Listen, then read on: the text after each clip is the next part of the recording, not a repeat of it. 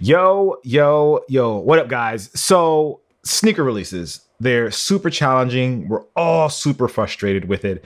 And I wanted to do something a little different this time. This is not going to be your normal unboxing video. This is literally going to be me showing you what you can do to cop kicks at retail and letting you know that sneakers is not really the only option you have. We all hear about bots. We all talk about bots, but really there's a little bit of a false story or false narrative that's happening around bots that I definitely want to clear up with you guys. So strap in. I'm going to give you like 5 to 6 tips, and these are the things that you can do to help increase your chances of copping kicks. Now, nothing that you're going to hear today is going to guarantee that you get kicks, but it will help you and put you above everybody else. Now, a lot of this information that I have is coming from my man DP over at Soul Savvy. I'm actually going to have him join us for this call, and he's going to walk us through a lot of the things and help dispel some of the myths about sneaker releases.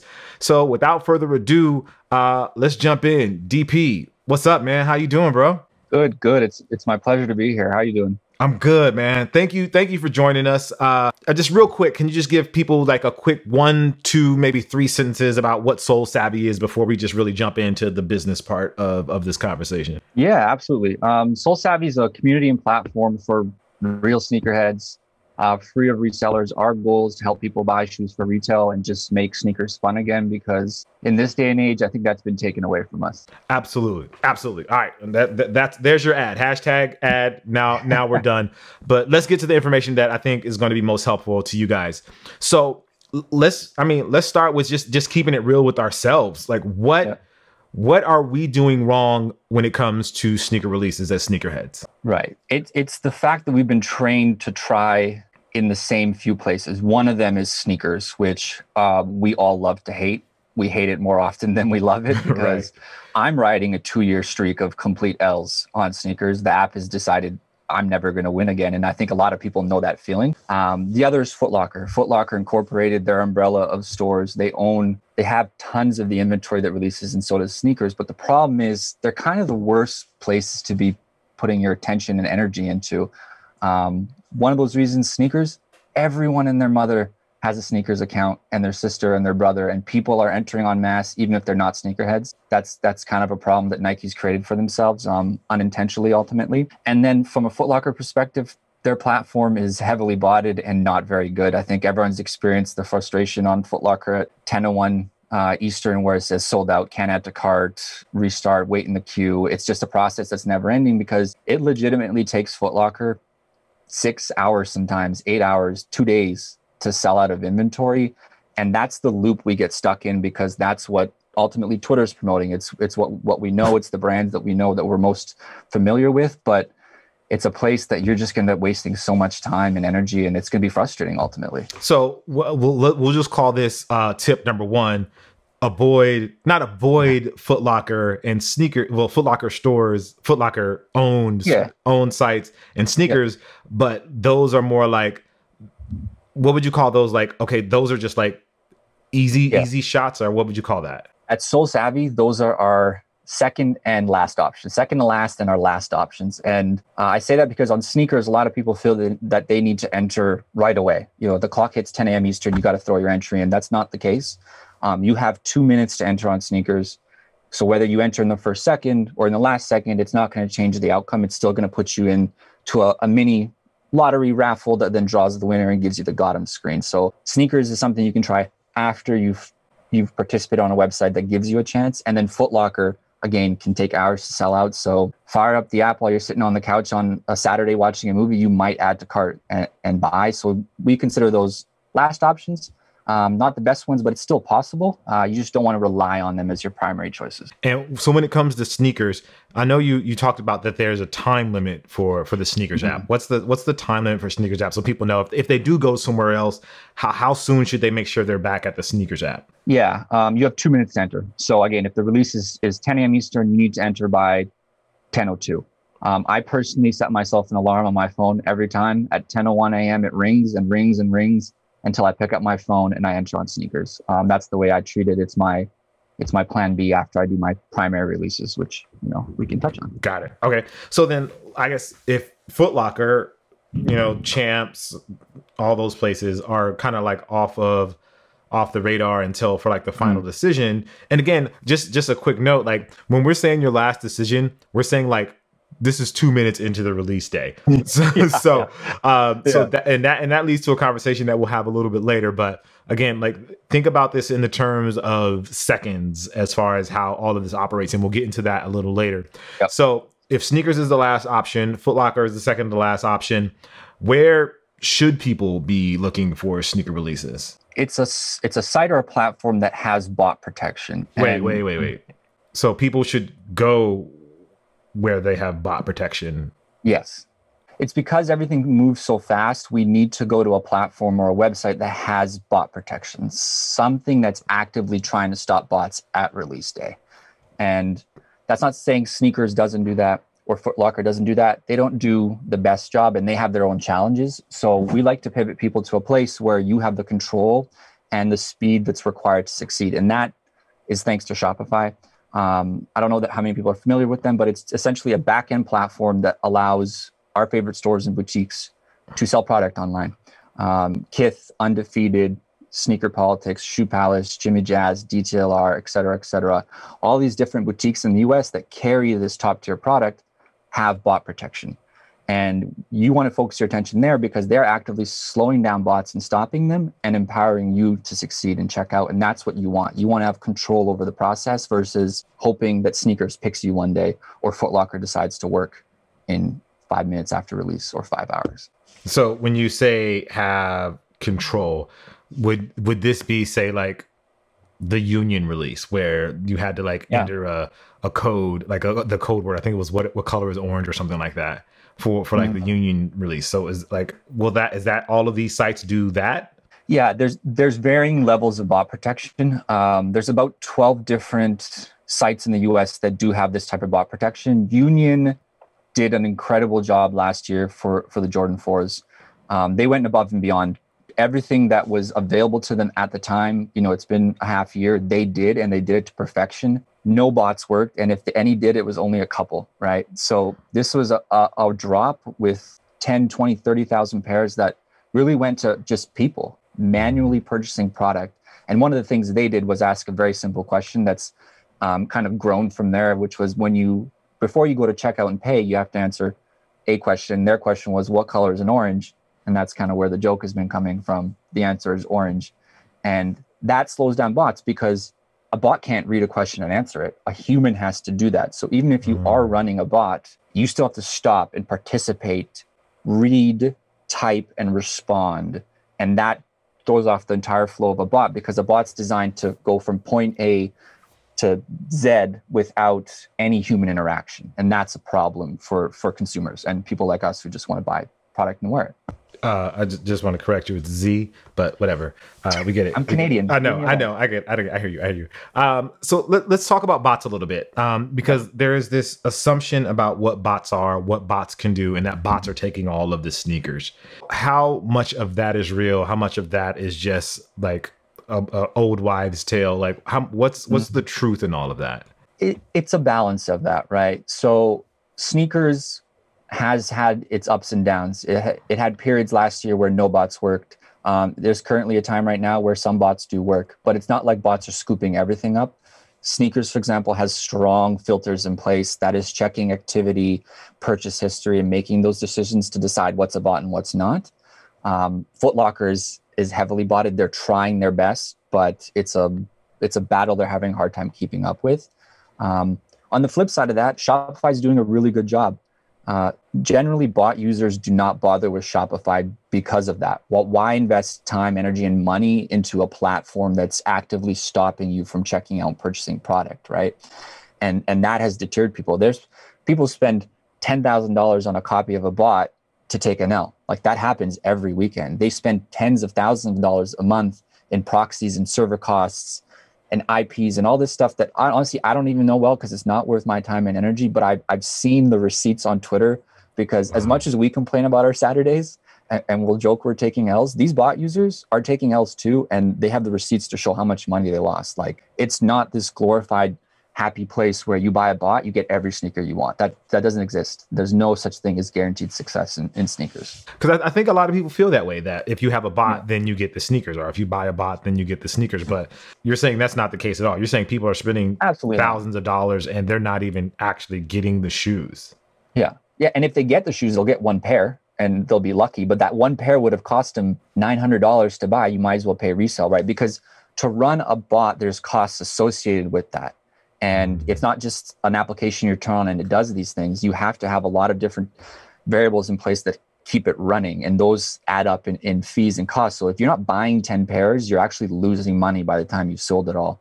And that's what a lot of people get lost in who want to be resellers, who are new to resell, or who are like, hey, I just want a bot to buy a personal pair. It's not going to lead to that, and it'll cost a lot of money. And the best bots literally right now cost $6,000, $7,000, $10,000 to acquire and use. Bots resell. Wow. Go figure. Wait, wow. Okay, I'm not even gonna get into that. There's a bot version of StockX. Just go down that wormhole. Goodness gracious. Okay, so obviously, sneakers and Foot Locker, last options. Use sites that use Shopify. And I guess, quick question, how does someone know if a site uses Shopify? It's not something you know. It's something we know. It's something we document, something we tell our members and we prepare them for. But from a public-facing perspective, it's not like it says, hey, we have bot protection and we're Shopify.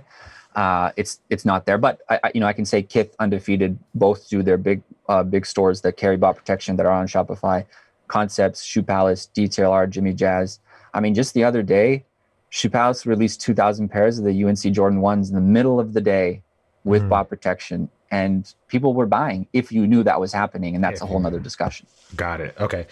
So then if you don't have a bot and you go to these Shopify sites to buy your sneakers, what can people do to, maximize their options or maximize their chances of actually getting the sneakers on the Shopify sites? Yeah, so there's a couple of things you can do. One of them, to not be a shameless plug here, is that's what we do, right? We create that tools and those resources to help people purchase, because you need those resources to compete with bots. If you're not going to go down that path, you're not going to be a member. There's stuff you can do just to be quicker and faster through the checkout process, because I find a lot of people treat buying sneakers online, outside of sneakers app, kind of like a lackadaisical thing, like you're shopping on Amazon for toilet paper. Like, you need to have an immense amount of urgency behind that and be as prepared as possible for that. And that prep is important to the lead up of the release. Are there like let's say 3 to 5 tips that they can do to prep themselves for a launch? Like, what should they be doing to get themselves ready, and how soon should they be starting to get ready before a launch? Well, there's a couple fundamentals that you can do really one time and you'll be set up forever. And to some people it's basic, to others they've never done it before. And that really is your autofill. If you're typing out your credit card or your address on a release, you're 100% going to take an L, because you don't have the time to keep up with people who are using bots, or being slowed down. Even though they're using a bot, they're still moving quickly. So you need to have that sense of urgency as well. So autofill is a big thing. The other thing is, with these sites that have bot protection, there's bot tests that come into play. There's 2 different kinds, and it gets a little technical, but one is called HCAPTCHA, and one is called reCAPTCHA. reCAPTCHA is owned by Google. I think a lot of people have seen it. You've probably seen it. It's like pick a fire hydrant or stairs or a bridge. You need to be fast with that, because again, a bot user is going to do that, and they're going to do it as quickly as possible because they know what's on the line, and you need to feel that urgency. So do a test. Google reCAPTCHA demo and just practice how fast you can be completing that the puzzle and selecting and hitting submit. Because if you can't do that in a second and a half, you're going to be moving too slow. Obviously the degree of speed varies on, are we talking about Off-White 4s or are we talking about Cool Gray 3s? There's a different spectrum, but if you can master speed at an Off-White level, then obviously something like a Cool Gray 3 becomes a lot easier to purchase and attain. When you say autofill, for someone that doesn't know what that is, like what is that? And is that something that's in their browser? Is that something that they do on the website? Like, how does that work? Yeah, no, great question. Every browser has autofill settings, Safari, Chrome, Firefox. You can usually find it in preferences. And what that does is you just save your address and your credit card information on file. So when it comes to that release, instead of you typing out anything, you just select it right away and it fills out the entire page for you and you can move on through that process. You know, that's really important. You don't want to be typing out any of your stuff. Right. And that goes for your full address and your credit card. The only thing that doesn't autofill is your CVV, which is your credit card, the 3 digits on the back of a Visa, MasterCard, or 4 on an Amex. You want to have that memorized by heart and ready to just type that in or tap it into your phone as quickly as possible. And I should say, if you're on a phone, make sure your Google Pay and Apple Pay are set up and ready to roll at all times, because that's obviously going to be really helpful. Is there a preferred browser that they should be using? Should they be using Safari? Like, I use Safari a lot. So should they use Safari? Should they use Chrome? Should they use Internet Explorer? Is Internet Explorer still a thing? No, it's Edge. It's Edge. Microsoft Edge. Yeah, should they be using Edge? I'm a Mac guy. I recommend Chrome. It's what we recommend all our members. I find it more agile, faster. It allows for profiles for shopping specifically. And at the same time, their autofill is a lot better and there's extensions. So I find Chrome is more powerful. I know a lot of people are Safari on a Mac, but I recommend installing Chrome and using that for copying sneakers. So something that you mentioned earlier, I wanted to go back to. You were saying like that Shoe Palace released the UNC ones, and you kind of threw it, like kind of slid it under there. It's like, if you knew. What do you mean by if you knew? So a lot of people, and I was like this too 4 years ago, shopping for sneakers, I was reliant on other people telling me when, where, and how, the information and the timing, tweeting me the link essentially to purchase. Just think about what goes into someone providing a link. You have to write it, provide the link, and hit tweet, and then it has to get distributed to the system. Right, that might be like 6 seconds, 7 seconds, but that's still valuable time you're losing. No person can keep up with the technology that bots have and that we have for our members, which is, we call them sneaker monitors. The idea behind that is, as soon as something releases, the information instantly gets distributed and notifies you. So with Shoe Palace, I was in a meeting, I missed it. It was like 1:15 in the afternoon. Shoe Palace released all of their ones. Our monitor alerted everyone, and it provided people links to order from there. So you started that transaction, you finish it, and it streamlines that whole process versus, again, having to wait for a person, because those were sold out by the time Twitter noticed and tweeted it. So that's something I want to talk about too. Twitter. There are a lot of people on Twitter that tweet literally affiliate links. Like, they're making money off of every time you click on their links, which is fine, because they're providing a service, they're getting you information. Absolutely. But they're not as fast as sneaker monitors. And something that I notice is they're often only tweeting out stuff to which they get paid from, affiliate links. And not all stores offer affiliate money. Nope. So, like, if someone, if for some reason they don't want to join Soul Savvy and they're like, I want to do this kind of on my own, what's the best route for them outside of following people on Twitter that are tweeting affiliate links? That's the challenge. So much of the system's been designed to it's designed this specific way through affiliate, right? We monitor 120 websites around the world for releases, where I feel like Twitter, for the most part, talks about the same 10 or 12 websites, and that includes, Foot Locker, Eastbay, Finish Line, and so forth and so forth. So if you were to do it on your own, I would recommend doing a lot of research and Googling, like, what are the top stores in California, in New York, in the UK, in Italy, in Canada, that carry the product that you want, and get familiar with them and follow them and track them personally, so you can get a feel for what they're dropping and when.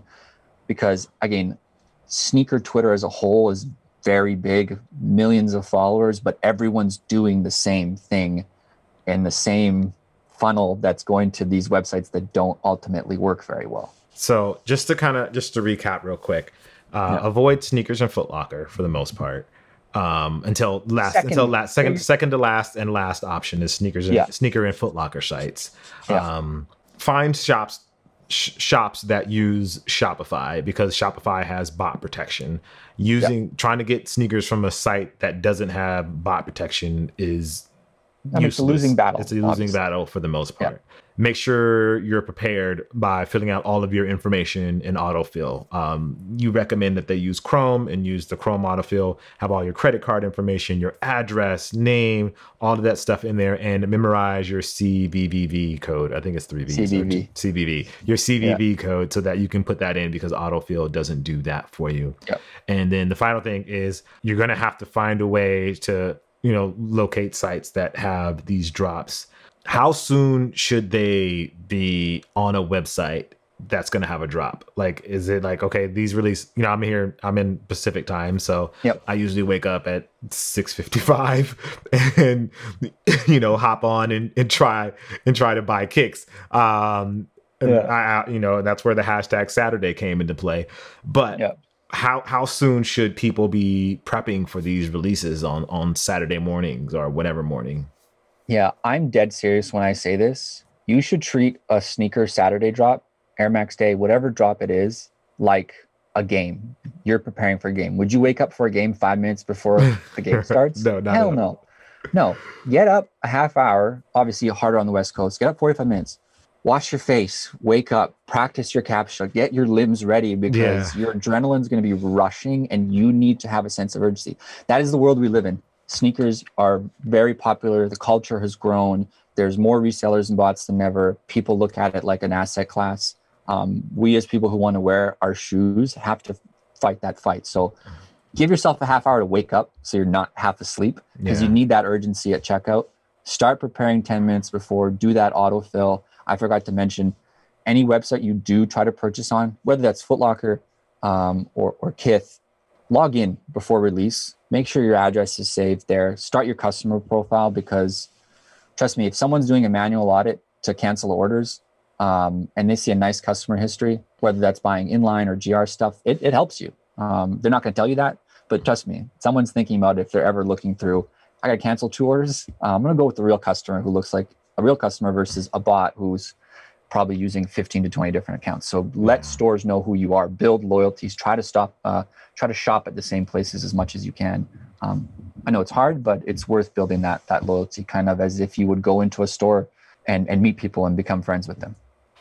We talked about monitors a little bit. Obviously, you guys offer them as part of your service. But if you don't have monitors, how can someone know when a shoe is going to release and when it's going to drop, or where the link for a drop if they're not following people on Twitter?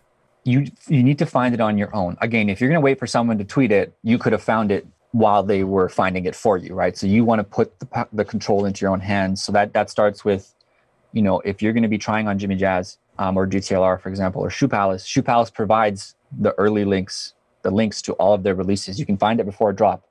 Find those links if they exist, or wait on new arrivals and refresh. So you need to be ready when that clock hits 10 a.m. Eastern or 7 a.m. Pacific. You're ready. You know exactly what to do, what's going to happen, and you know how to execute. And that takes practice. That takes knowing where to move your mouse or where to tap, because every website's a little bit different. It's like shooting your free throws. I'm going to make the basketball analogy. It's like the more you shoot your free throws, the better you're going to get. LeBron didn't become a star without practice. No doubt. You got to practice. No doubt. And again, speed is obviously paramount. Like, you have to have a sense of urgency. So, and now this one is a bit of a sore subject. And I know we said we probably weren't going to talk about it, but I want to just kind of bring it up just to give people to know that there's options out there, like for raffles.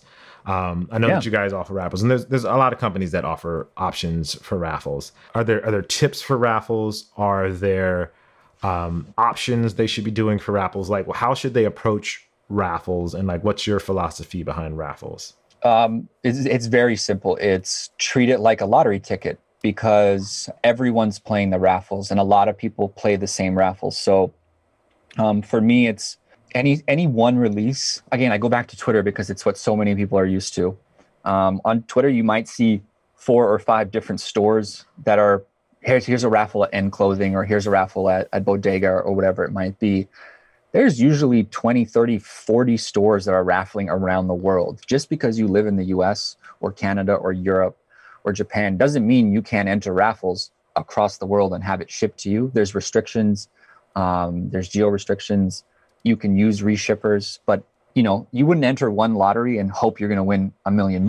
You would go buy 10 tickets. So go enter 20, 30 raffles if you have to. It's not fun. It takes time, but the odds will even out for you if you're playing them and entering on more websites around the world and reshipping. Yeah, like I guess it's kind of like the regular lottery. They say if you don't play, you can't win, kind of thing.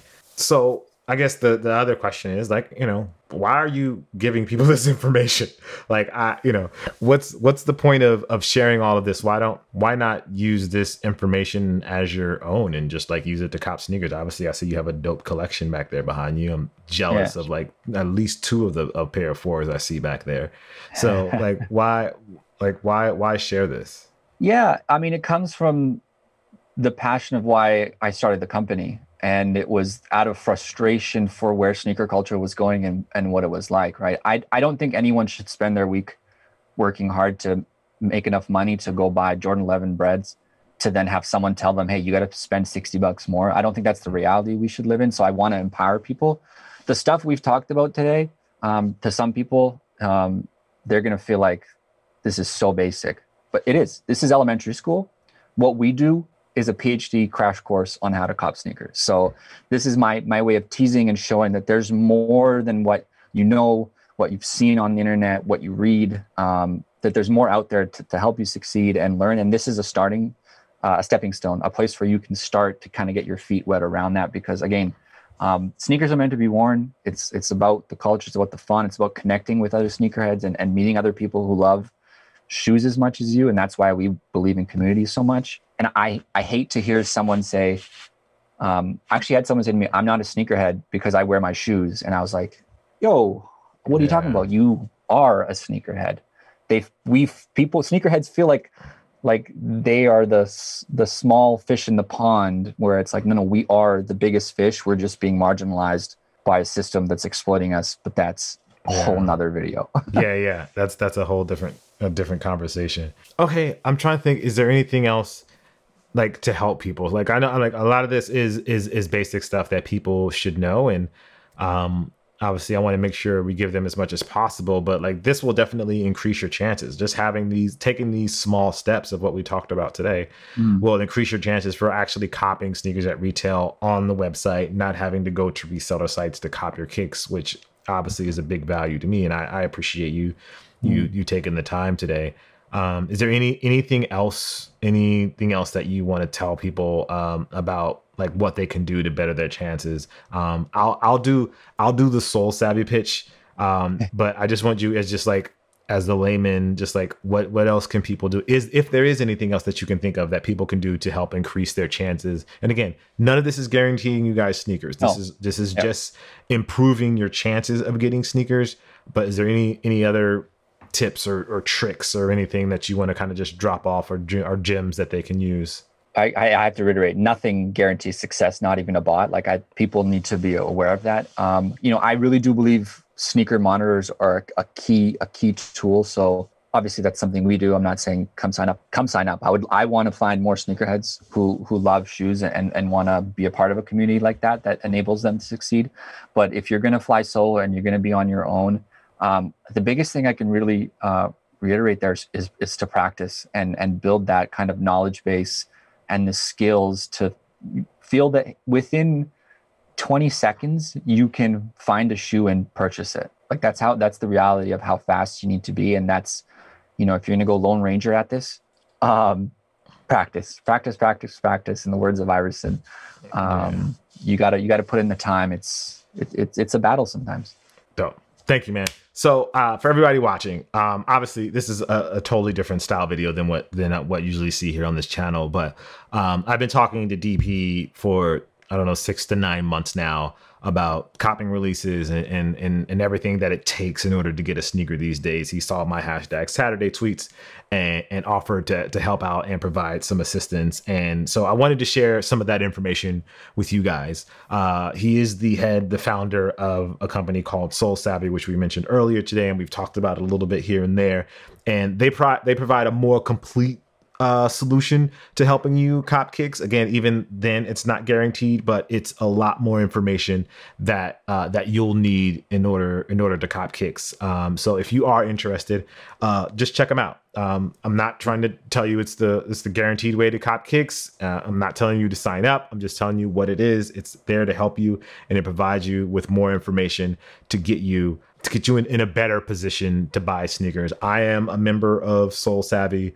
So if that weighs anything with you, there you have that information. But I really, again, at the end of the day, you need to make your own decision when it comes to buying kicks. And we just wanted to provide you with some information to help you have better chances. You know, as you guys know, I don't resell any of my sneakers. So for me, this is invaluable to me, because I'm not going to buy something at resale, because I just don't feel like enriching somebody else's pocket. I'm already paying the brands enough money, but that's a whole different conversation there. That's a great point, and I'll double down on that. You know, it's something that we all can do independently of Soul Savvy is try not to support resellers and StockX. I know it's hard, but if you're going to pay resale, buy it from a person who's just like reselling one pair. Stay away from the guy selling 20 pairs, or from StockX, or go, you know, we're kind of feeding into the problem by continuing the cycle. So find a group of friends, find the people in your local city, buy resale from each other if you have to, but just like try to support independent, real sneakerheads more than the overlords that are trying to siphon money out of our pockets. And another thing too, if you are a reseller, and you sign up for Soul Savvy, when they find out you're a reseller, they'll kick you out. I will kick you out. DP will personally kick you out. So that's another thing. Again, the community is for people that love sneakers, want to get sneakers to wear, not get sneakers to resell. So if that's your bag, if that's what you're trying to do, just know that when DP finds out who you are, he's going to kick you out. And the community that's there, they don't take well to that, because they know that this is a community about people that want to actually wear their sneakers. Okay. Yeah. So that's enough talking about Soul Savvy. That's wasn't the intention of this video. The intention of this video was to give you guys the tips you needed to really cop kicks, or to give you the tools you needed to cop kicks on your own. So hopefully this was helpful. Let me know down in the comments below if you have any tips or tricks that you think will help you cop kicks. Obviously we have Air Max Day coming up, and that's really what sparked the idea for this video with me and DP. Oh, and that's another thing we said we're going to talk about. Like, if you can't get the hype kicks, there's plenty of other options out there. That's something that I don't think a lot of people talk about. Like, can you just real quickly, can you kind of just go into that real quickly? Because I know we've talked about that quite a bit. So can you just drop a little gems on that real quick? You know, there's 4 key releases for Air Max Day, but Nike's put out 6, 7 other models around Air Max 95s, Air Max 90s, Air Max Plus, Air Max Vapor Max Plus. There's a ton of amazing shoes that release all the time. Don't get swept up in the hype.